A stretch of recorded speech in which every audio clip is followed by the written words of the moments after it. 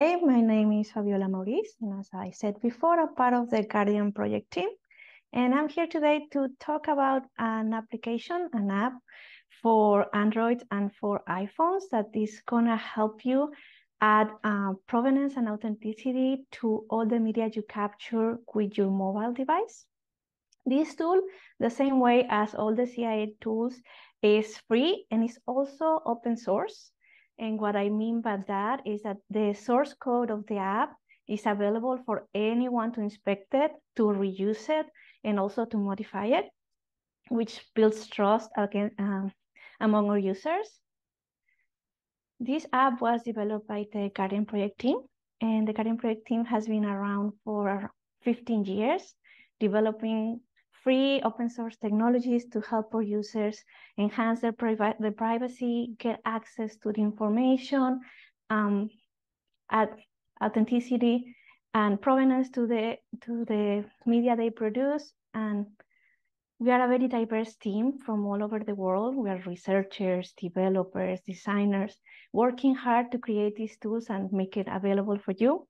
We are very thankful to the Thompson Foundation for inviting us today and let us share this tool with you. The app comes from the idea that every camera should have a ProofMode feature that could enable users to verify what they're seeing. And the implementation of this app uses enhanced sensor-driven metadata, hardware fingerprinting, and cryptographic signing that is going to allow users to share these signings, these signatures with third parties to notarize it and verify that the media you're seeing hasn't been tampered with. And you can find more information about it on our website, which is proofmode.org. Now, this is the part of the Guardian project team that is involved in the ProofMode project. We work very hard with communities on the ground to continually improve the app. We have partners implementing our code in other apps like Safe and Signal. And we have other partners like Starling Labs and Witness using the app to document things during their work. And as Deborah said before, when we talk about disinformation and misinformation, the terms become very broad. So with this graphic, we want to show you the 4 specific areas of misinformation and disinformation that you can address using the app. In this case, is imposter content, fabricated content, false context, and manipulated content. Not only with ProofMode, but with C2PA credentials, you can address all those areas, and we're going to show you how. But before we move to that, I want to show you some of the real cases in which the app has been already used to collect evidence. The first case was work done by our partners at Starling Labs. They used the app as one of the tools to gather evidence against the perpetrators of a civilian massacre that happened like 30 years ago in Bosnia. And this story was published on the Rolling Stone website. You can still see it on their website. By the way, we're going to share all these slides, so you can always come back and check the websites to see that information. Another use case where the app was used was by our partners, again, from Starling Labs and the Haifa Workers Cooperative. In this case, they use the app to document the bombing of schools in Kharkiv, Ukraine. And with this documentation, they created a dossier of digital evidence that was presented in the International Criminal Court. From this case, we have a video that shows you exactly how the evidence was gathered using the app. But before we show you the video, I just want to let you know that these are images of possible war crimes. So be aware of that. And what you're seeing in the video is one of the sites that were documented for this project. And the person you're seeing is using an Android device with ProofMode on it and the dedicated camera of the app to gather evidence of the site.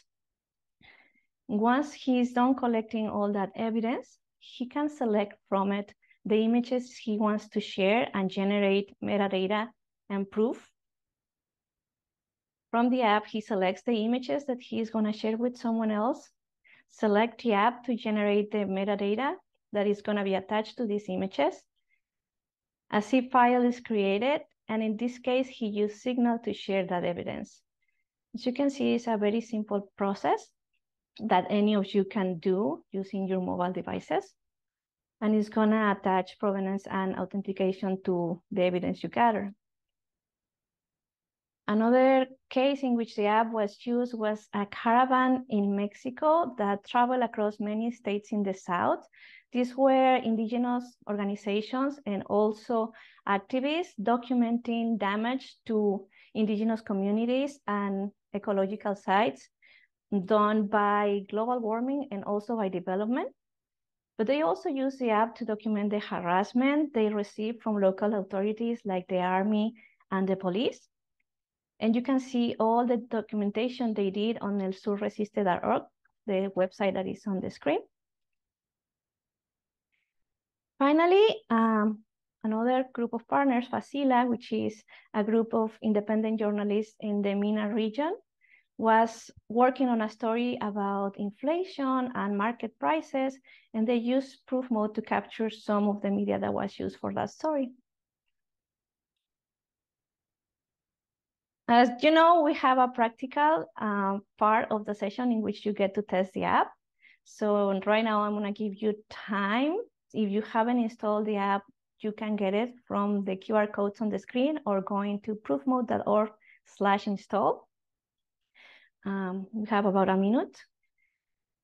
If you install the app on Android last week, there is a new version, so I recommend to get the update. And while you do that, I just want to tell you that we are an open source community and we value your feedback. We take very seriously your bug reports, and also we love to hear about use cases. On the website, you can find our contact information to reach out. But at the end of this presentation, we are also going to give you all the contact information to answer your questions and to hear about suggestions for new features, or if you have any issue on your device, we can help you with that too. And now if everyone has the app on their devices, I'm going to move forward. And together, we're going to take a look at the user interface of the app. Once you install the app and give the app all the permissions it needs to perform, the first thing you're going to see every time you open it is the screenshot on the far left of the screen. And that's what we call the activity view. And that screen is going to show you all the evidence you have gathered using the app. And it's also going to show you if you have shared that evidence and when you share it. From the activity view, you're going to find a camera icon. And that's going to open the dedicated camera in the app. We recommend that you use a dedicated camera in the app when you are actively collecting information. And this is going to guarantee that the evidence is generated automatically. But on Android devices, you can also enable the app to run in the background. And then all the media you capture with your default camera in your device can also produce ProofMode evidence. You also have the option to import files from other devices. For example, a DSLR camera. If you took pictures with a professional camera and you want to add metadata to it and a fingerprint as a proof of existence of that image, you can use the app to import those images and attach this information to the images. Finally, the app is going to allow you to create two types of proof. One is basic and one is robust. And we're going to talk in detail about this later on in the presentation. Now let's talk about how the app works. Basically, ProofMode is going to get access to all the sensors in your device, like the compass, the GPS, the cellular radios, and then create this rich set of metadata that is going to be attached to the media that you're capturing. Currently, the app also allows you to add C2PA credentials to images. And this is going to help you not only to protect your work, but also to add provenance and authentication to it. The app does its best to capture fresh and accurate location. It verifies that the phone hasn't been tampered with, that it's not a hacked phone or a modified phone by checking with Apple or with Google. It adds these fingerprints that then can be notarized by third parties to verify that the image hasn't changed since the time of creation. And you can find all the information about the metadata, including the proof files, at proofmode.org/metadata.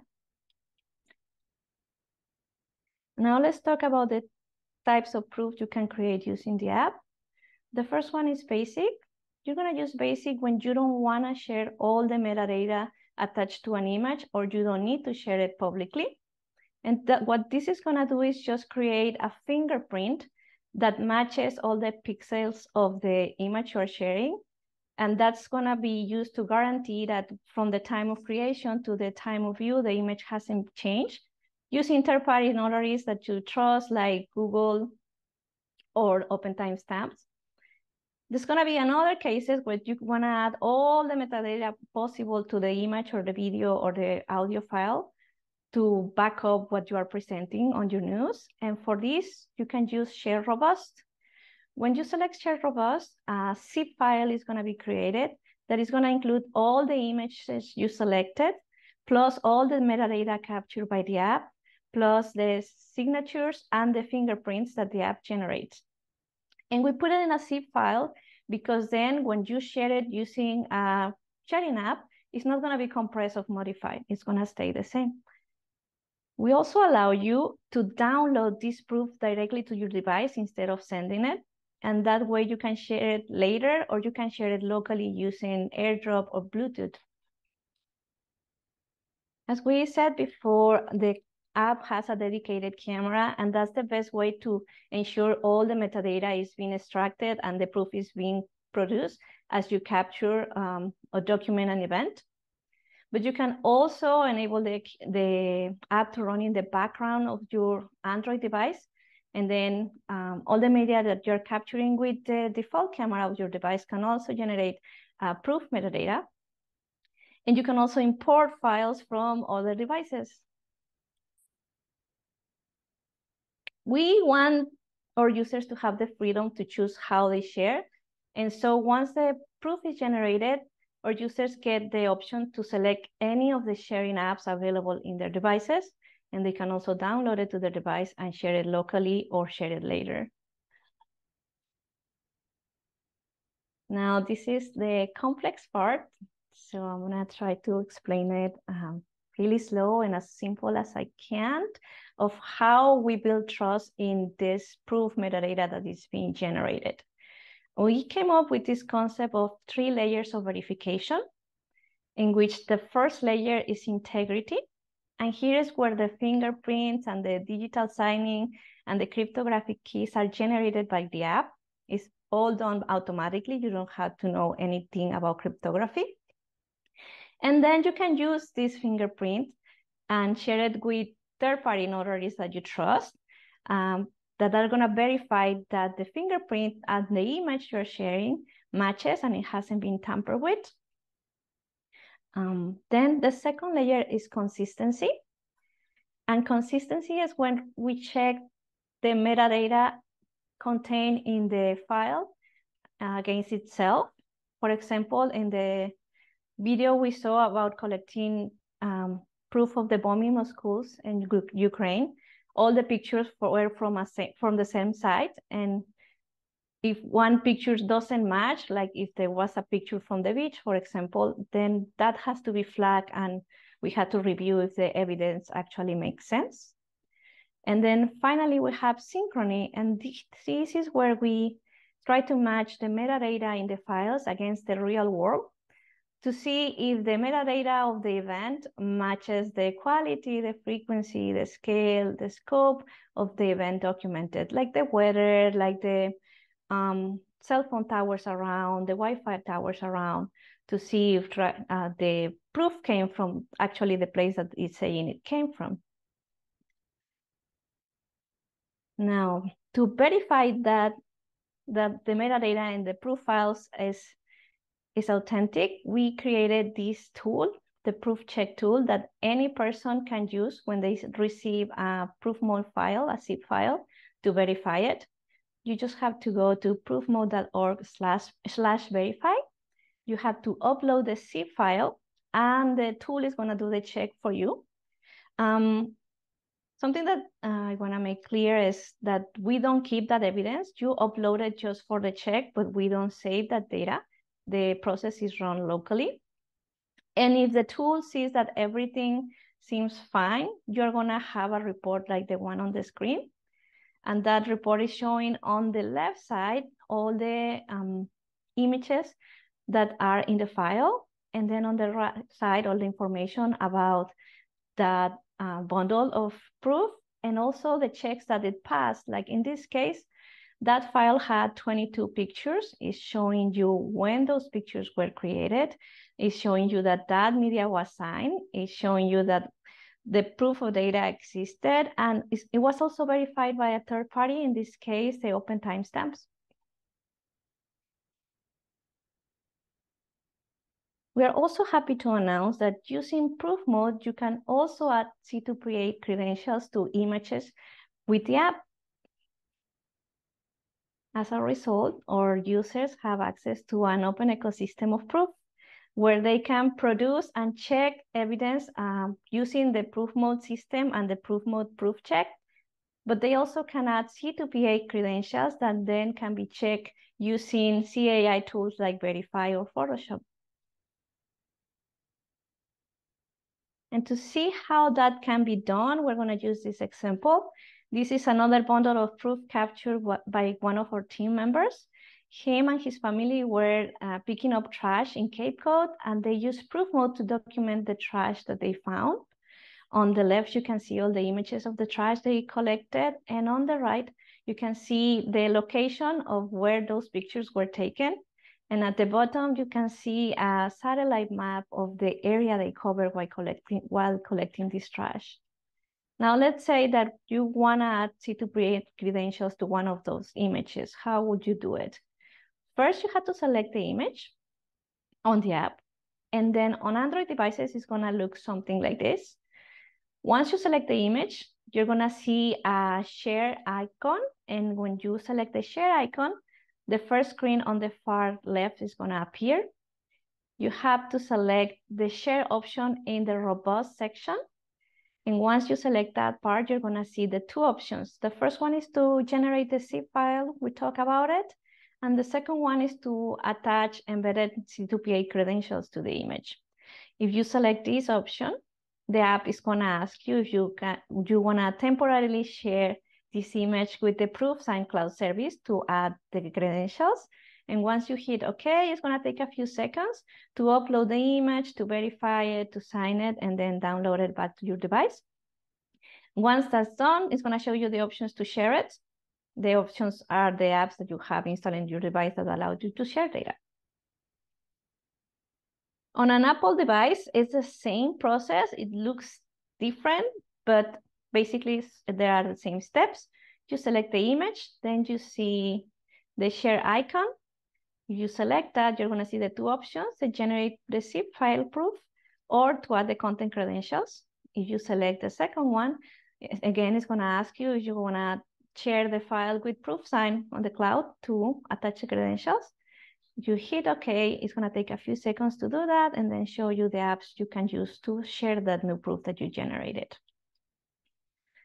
Now, if you open the new image that you have generated on one of the CIA tools like Verify that we saw before in Colin's presentation, it's going to show you the content credentials icon at the top right of the image. And on the right, it's going to show you all the metadata attached to that image. In this case, it's showing you the tool that was used to generate the metadata, the date and time when it was generated, and then the proof check that added all the content. If you're going to inspect the image furthermore, there is another tool created by the CIA initiative, which is the C2PA tool command line. And that's going to show you not only the C2PA credentials embedded in the image, but also all the report generated by ProofCheck.